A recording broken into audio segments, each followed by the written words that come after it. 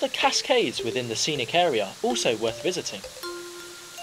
Bifeng Gorge's best features are its falling waters and lush forests, and walking along the trails, you might just find yourself very quickly losing track of time.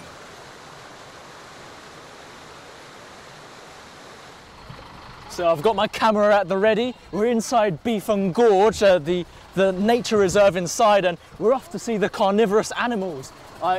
We've got this van here that have little holes for you to put food through. So hopefully this is going to protect us.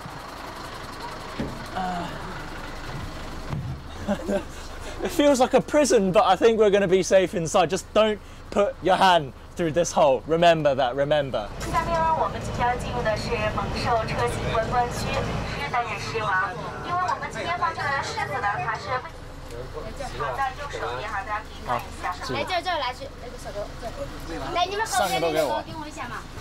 Do you know, we've not had lunch yet, so this is looking very tasty to me. Oh, no, we'll save it for the lions now.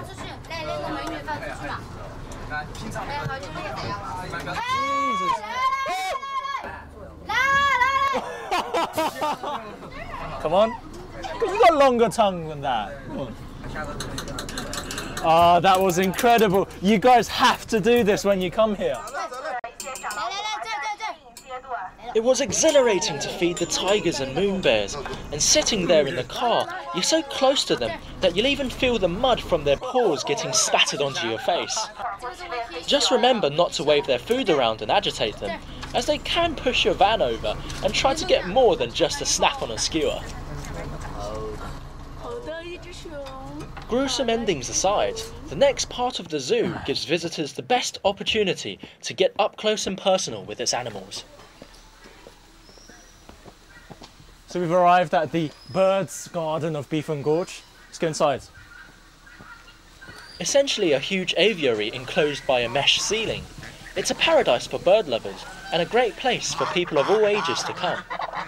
While I'm no expert, my limited knowledge of avian kind tells me there were cranes, cormorants, pelicans, herons and swans, to name but a few.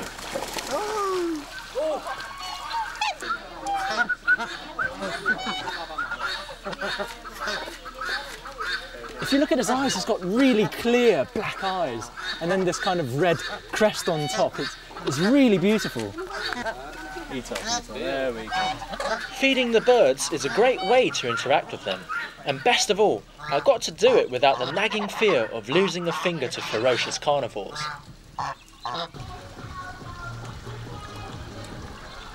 哎，你好，我买一个这个。好，谢谢。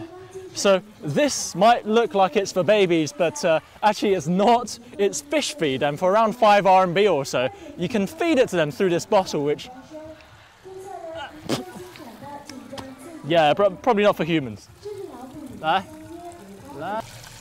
It's a bit like feeding a baby, except slightly more vicious. I'm not a father, but it's giving you preparation for later in life.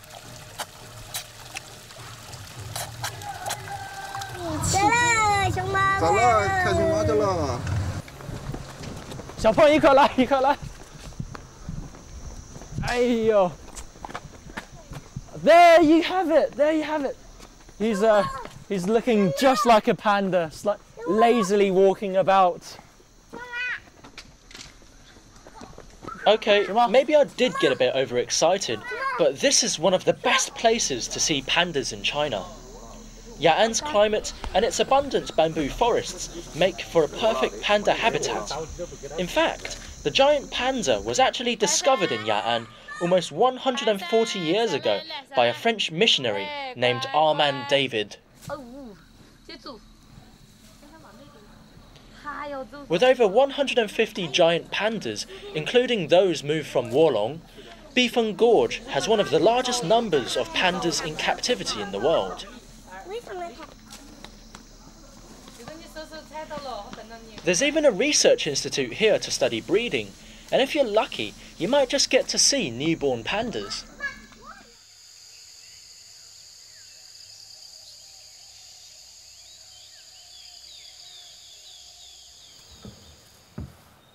I've been told that these pandas are around 1 or 2 months old, and it's hard to imagine that they're this size now, but they used to be around just the length of my index finger when they were first born, and then they grow into the huge pandas we saw earlier. That's some pretty fast growth.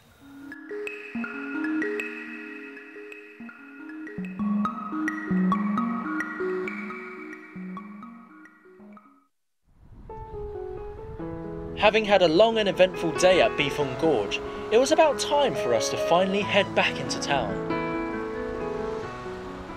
So over the past few days, we've come to realise why Ya'an's called the rainy city, and also seen some of the lovely ladies Ya'an's famous for. But there's one more thing we mustn't miss before we leave, and that's to try Ya'an's specialty dish. It's fish. Let's go eat. This particular kind of fish can only be found in the Zhougong River, a branch of the Qingyi River that flows through Ya'an. With its tender and delicate meat, this is Ya'an's signature dish, and mine is coming to me in the form of a fish stew.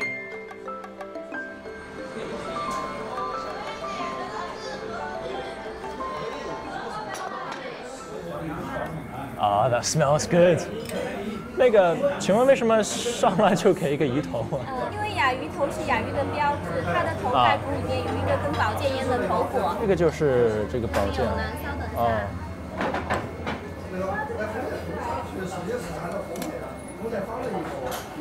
哦，哇哦！很好，这就是从雅鱼头上取出来的宝剑。好。没有天然的，没有经过打做的。哎，好。好好，谢谢。This is the symbol of Ya'an fish. It really does look like a sword, doesn't it? But I'm too hungry, so I'm going to have to dig in. Cheers, guys.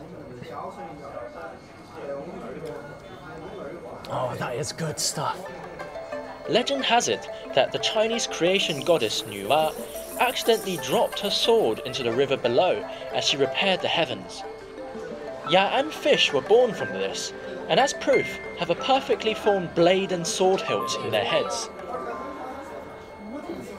Would you look at that? That's my special little present from this restaurant.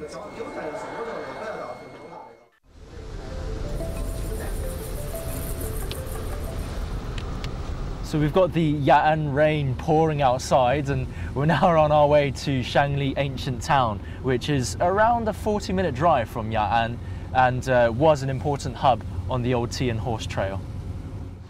Shangri was also the favourite resting spot for people on the southern Silk Road, and the traditional Sichuan architecture here has been lovingly preserved.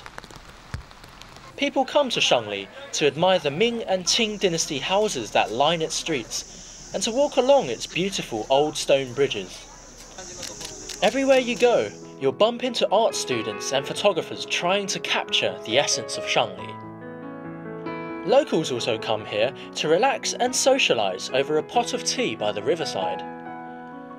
There's a whole plethora of traditional houses turned hostels here that offer guests a taste of what life was like back in the days. And we're going to check out one of the biggest of these old establishments. Shangri had 5 powerful families, and the Han family were the wealthiest.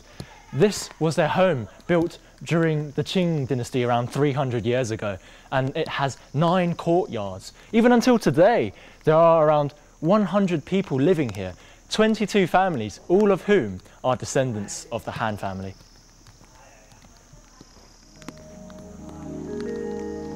It's hard to imagine that this family has been here for so long, and the fact that they've managed to keep up this tradition of everyone living under the same roof.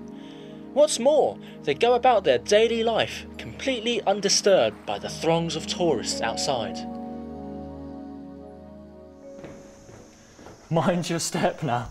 This huge doorstep, this huge door frame actually represented the level that the Han family had achieved in the imperial court, and also served to deter ordinary folk from coming in.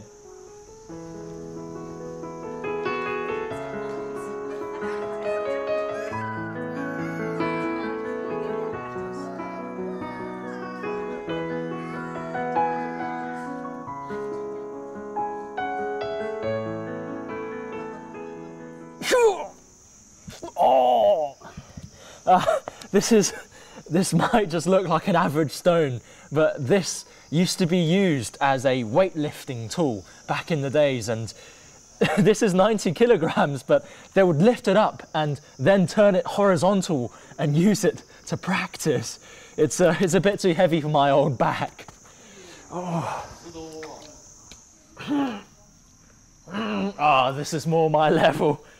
Many of the Han family's descendants were excellent martial artists, and when one of the descendants obtained the #1 spot in the national martial arts exam, most of Sichuan's officials came together and awarded him this huge plaque you see up there, which is around 200 years old.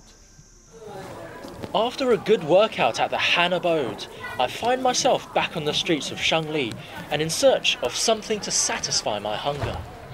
I found a local specialty. It's dry smoked ham, and it's hard to the touch and it looks a bit scary, but actually it's meant to be very nice. What they do is they put this above a charcoal fire and they smoke it for maybe, I think this one's probably 2 months or so, even up to a year. And what you can do is dice it and chop it into pieces and stir fry it. It's meant to be very nice, and giant pandas are meant to really like this as well. Here in Shangri, you can't not pass by the rows of aunties and their steaming pots without wondering what's inside. There's a huge variety of local delicacies on offer here, and I highly recommend giving them all a try.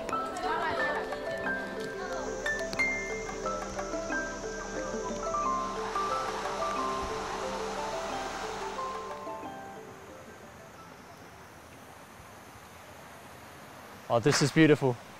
You've got this quaint little bridge with grasses draped over it and the misty mountains in the background.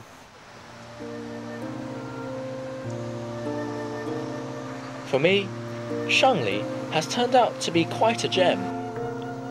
If you come here, why not stay a while? And like you would with tea, savour its aroma, let it sink in, and have a taste of what life in Shangri is really like.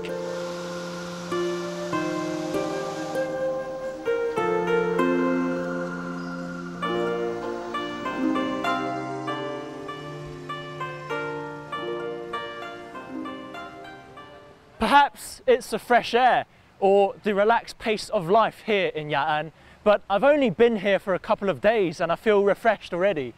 It really is a shame that we have to leave this place, because I would love to stay a bit longer and sample this Ya'an lifestyle. But we still have a very long way to go before we reach Shangri-La. I'm Taran, and I'll see you on the next episode of Travelogue.